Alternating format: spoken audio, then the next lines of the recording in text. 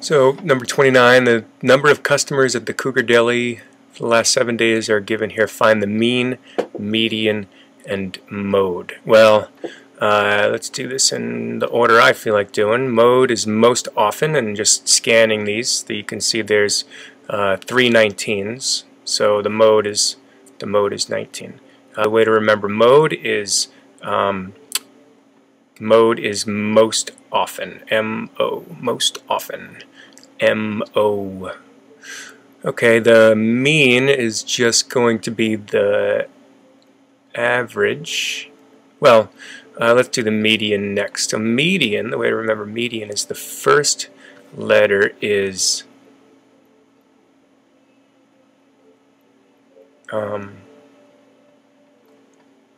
E. I'm sorry, the first letter is M and the last letter is N, so this is the middle number. Mean, you just have to remember, is the average. I don't know if that's very helpful. But okay, so let's find the median. Let's write these down. We have 18, 19, 19. I'm just writing them down in order, right? You can even cross them out as we go. 3 19s. We have a 24, a 27, and 28. 24, 27, and 28. The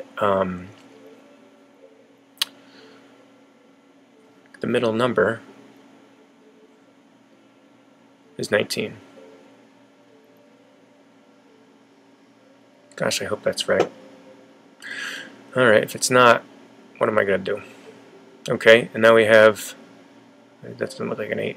So to come up with our average, we have to figure that out by adding them all up. Are there any fast ways to adding them up? Let's do off of 20. So this is minus 2 from 20. This is minus 1, minus 1, minus 1 from 20. This is 4 more than 20. This is 7 more than 20, and this is 8 more than 20. So some of these are going to cancel. We can cancel 4 of those with these 4. We have minus 1 plus 7, so that'd be plus 6. So we have 14 more than 1, 2, 3, 4, 5, 6, 7 20s. So we have 7 20s is 140 plus 14 is 154. And we would divide that by 7 days, and the average would be 22. So the mean is 22. The median we said was 19, and the mode, the most often, was 19 also. Simplify 5a cubed b and that whole thing squared. We talked about this before, but it's always helpful to remember that this is 5a cubed b times 5a cubed b. If you rearrange these terms and get them close to each other, you have, let's just cross them out as we go. 5 times 5 is 25. A cubed plus times a cubed is a to the 6. Let's cross those guys out. And b times b is b squared. And this one right here, we have to obey PEMDAS, which means parentheses, exponents, multiplication, division, addition, and subtraction. That's the order of things. So we have parentheses around this guy with a squared. So first we want to square him and then multiply that by 4x cubed. So let's do 4x cubed. The next step I'll do is I'm going to square everything in this parentheses. So that's times 25 times x to the 14th times y squared. And just like we did above, we could start canceling stuff, but first of all, these constants is 100. The variable x is x to the 17th, collecting all those powers, and then y squared. And now here, we could just cancel stuff out. We could write this out the long way, but my penmanship is terrible with this. So let's just say we can cancel out 16 and 8, right? And so we're really dividing top and bottom by 8. We're left with 1 down here, and we're left with a 2, right? And x to the 11th over x to the 5th, all 5 of these are canceled with 5 of the 11 here leaves 6. So if you can make out what we have here of 2 times x to the 6th. And here we have m to the 14th over n to the 14th. M to the 14th over n to the 14th. Quite frankly, it says to simplify. I wouldn't fight anyone about this, but I don't see how that's much simpler than the given. A spinner is divided into 8 equal parts, numbered 1 through 8. What's the probability of spinning a number less than 4? So that's a number less than 4. It's either 1, 2, 3, and that's it. There's 3 possibilities. I'm sorry, 3 would count as successes. Those are numbers less than 4. That's successes over 8 possibilities. A number greater than 6, so not including 6, that's only 7 or 8. And that's, you just count them, 1, 2. There's 2 out of 8 possibilities. And you can reduce that to 1/4.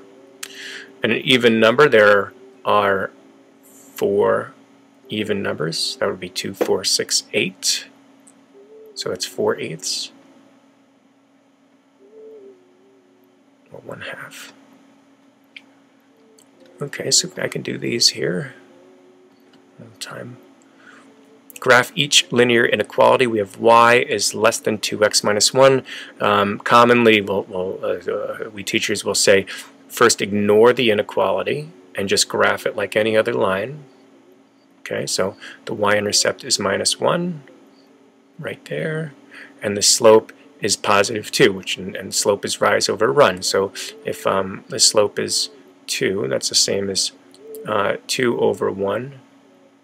So it rises 2 for every time it runs 1. So it rises 2, runs 1, rises 2, runs 1, rises 2, runs 1. Now that we have our sketch of our line, since it's the possibility of the solution being on this line is 0. I mean, the possibility, there's no possibility because it's just less than. So we draw a dashed line, so that's like not including it. And now our test point would be 0, 0. Is 0 less than, let's put a question mark there. Is 0 less than 2 times 0 minus 1? No. 0, 0, which is on this side of the line, is not on there.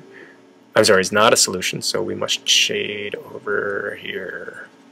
That's the fun part. That's when we get to take out all of our teenage energy. Okay, so 4 is less than, greater than, y is greater than or equal to minus 3x plus 1. Okay, we go to the y-intercept, which is plus 1, and our rise over run is minus 3x, so this will sink 3 for every time it runs 1, right? The opposite of rising is sinking. So it runs 1, sinks 1, 2, 3. Boom. Runs 1, sinks 3. 1, 2, 3. Boom. Solid line, right? Because it can be it can be on that line. The solid line is, man, I can't draw a line with this program.